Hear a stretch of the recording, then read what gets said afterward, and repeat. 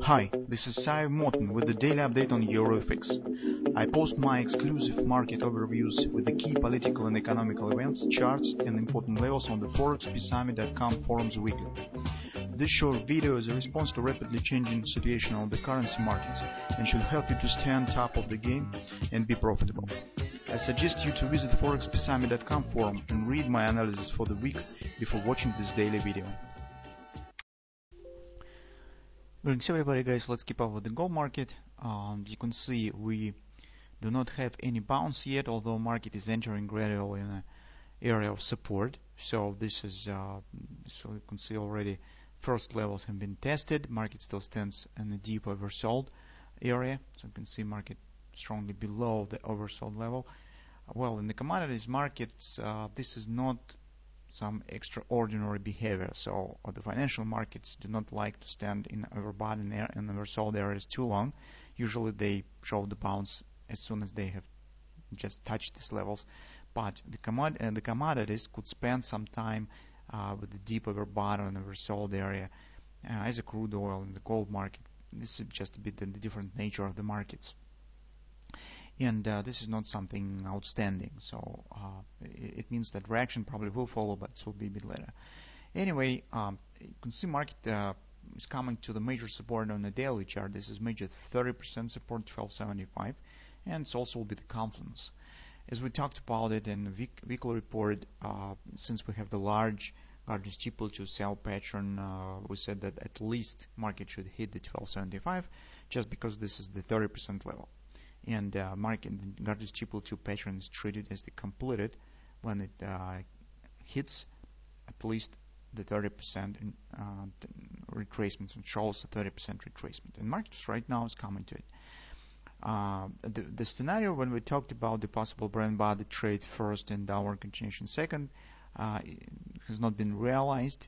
It's just because you can see the market is just keep dropping. And it means that currently we should be focused on the hitting 1275.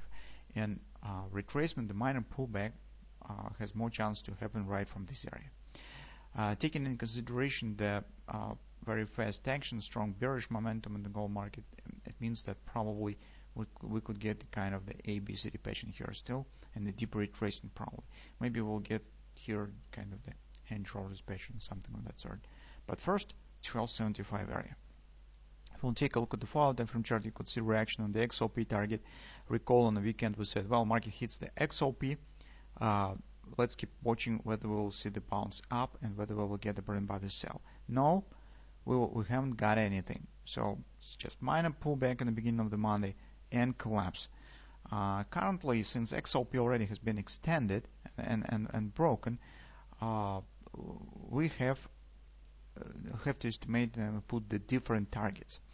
And when we do not have extension, we use the kind of the extended retracement of the extension of the previous swing up. And in this case, this is XA swing, and we are counting down first 127 extension. It has been hit with the XOP. Now we will be watching for 1618. 1618 stands at 1275. It coincides with the daily confidence support area. Also here we could apply a bit larger extension probably. Personally, I'd not like it too much just because with a very small BC leg, but potentially you could keep an eye on this pattern as well.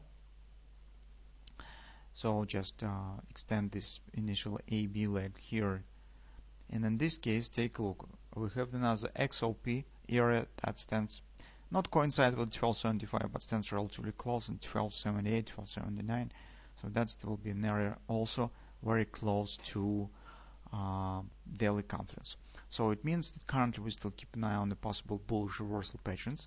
If you remember, we said that despite that we have the strong support, we have a reversal, but we can't take the long position on the intraday charts. We can't take bullish scalp trade until we will get the clear bullish reversal pattern. And it means that since we haven't got it, we still keep watching. And it means that currently it's not the moment yet for taking the long position. So our trading plan suggests first reaching of the 1275, second watching for a bullish reversal pattern here on the hourly chart, and if we will get it, we could try to take this scalp long trade with the target of the moderate pullback here of the most recent leg down. So that's what we'll be watching for in the gold market.